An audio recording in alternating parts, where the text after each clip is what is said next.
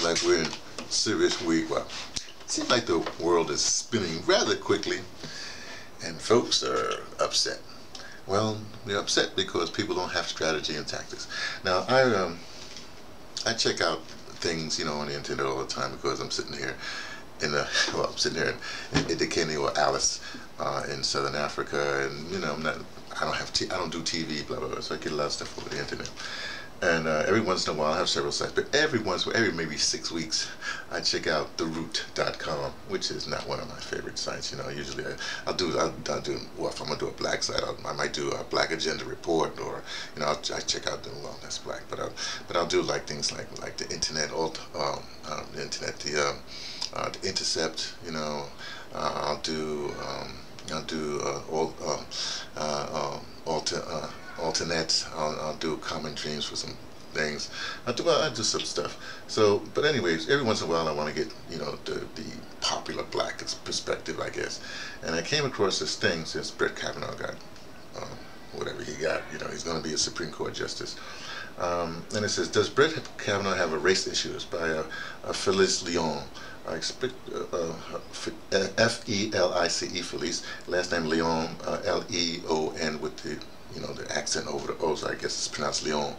Anyway, he says that, well, let me get to the meat of it. It says in 2002, Brian Hudley. Brian Hudley was in his car when a D.C. police officer, this Washington D.C. police officer, tapped on his window. The 41-year-old was asked to get out of the car. Hudley got out, and the officer thought he was reaching for a gun. Hudley was shot and killed. Okay. We won't get into it. I don't know what the circumstance was. Brian Hudley's family filed a lawsuit for wrongful death, and a jury awarded them $242,000 in damages. But this was a fraction of what the family asked for, so they filed an appeal. Okay. See, this is law, this is litigation in the States.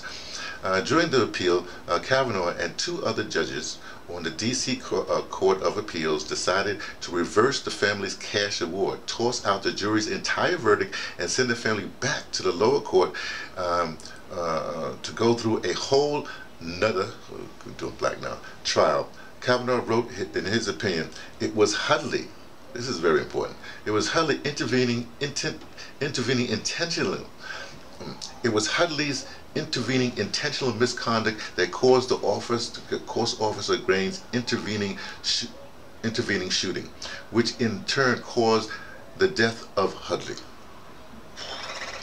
I couldn't read it because it doesn't make sense to me. The court also said the police might be liable for excessive force and assault and battery. Okay, from the case. Anyway, that's what they said. I won't get into the rest of it. You can check it out on whatever.com, theroot.com. Now here's what I'm trying to say. Strategy and tactics. What the Republicans, what the forces of what those forces have been doing for a long time. They started with Barry Goldwater, back when Hillary Clinton was hanging out with Barry Goldwater, and on through, then it got ramped up with Nixon, and he had this crew of people around him, which included people like Dick Cheney, whatever have you. They were very young, and they were doing all kinds of, frat boy things, let's put it that way, in politics, okay?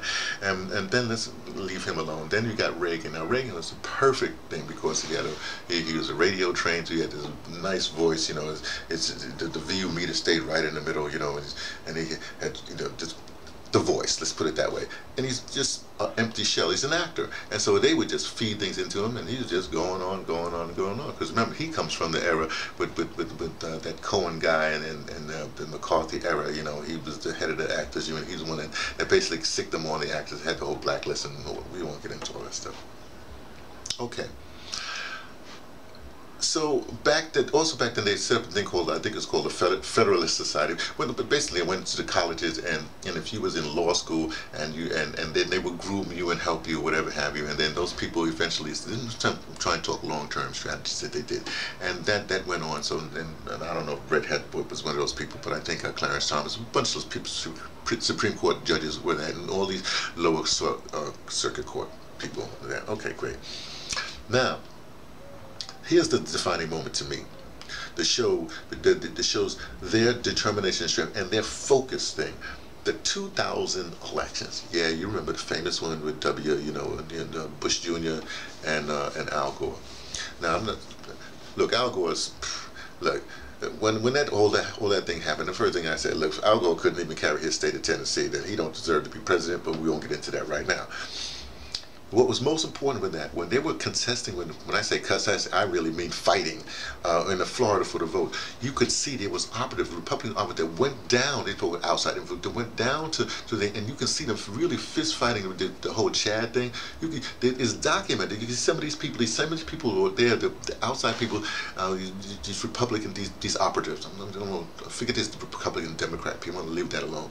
They were actually fighting, and when Gore actually punked out and wouldn't make them count all of them. When their Supreme Court stepped in, the Supreme Court, same thing with those Federalist people that were seated in the Supreme Court by Ronald Reagan or some people, when they intervened in the election and stopped the count, right?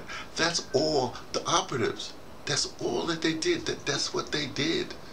And they, basically the wusses, the operative versus the wusses just punked out, right? Okay, now we'll sort of fast forward. Not fast forward. This was W. But remember, right before W, you had Big Bill. What was his Bubba? You had Bubba and the Hill woman, right? They both basically became operatives. Let's put it that way. They became operatives. That's the problem. Okay, because we don't fight. We punk out.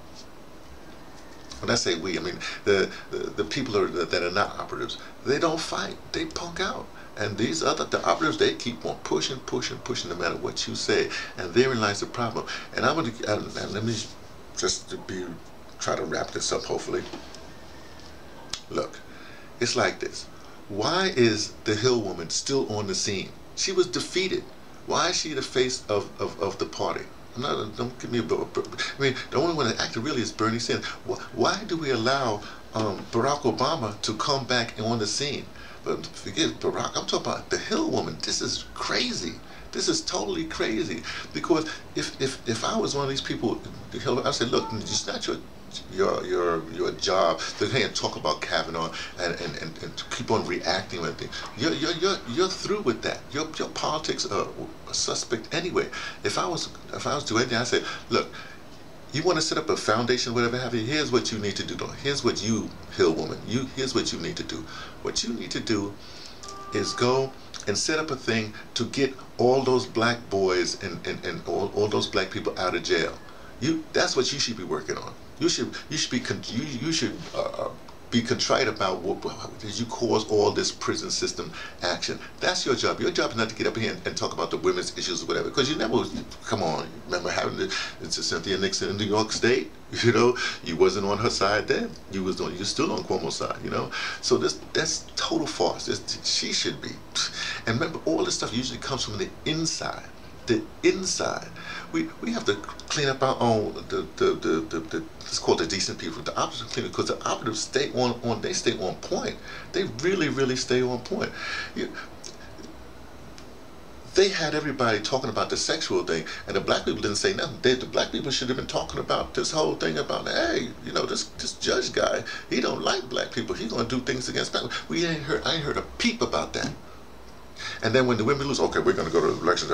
Well, hey, go what you want, but these guys they know what they're doing. They have strategy and tactics, and therein lies the problem. So I'm going to get back. I'm going to say one more thing, I guess. Back to this Kavanaugh thing. This thing spread worldwide because what's happening on the horizon right now. Now remember, we have this we have elections here, but Brazil just had the election. Now we're just reading on the internet, like I said, how the forces of evil, the right wings, have totally taken over Brazil. I mean, it's amazing, and the polls didn't even indicate this was going to happen. And so you have people that's in the Pinochet kind of mentality that are now going to be in charge of Brazil. That can't be good. That can't be good at all. you know. And then if you want to go even deeper, I mean, it's not just Brazil, but it's all over the world. Things keep on switching. My biggest thing, I mentioned it before, is this guy named Uhuru Kenyatta. Kenyatta, like Jomo Kenyatta's son, right? He spent his time going to school in Europe or whatever have you. He's not really in touch with Kenya. And Uhuru means freedom.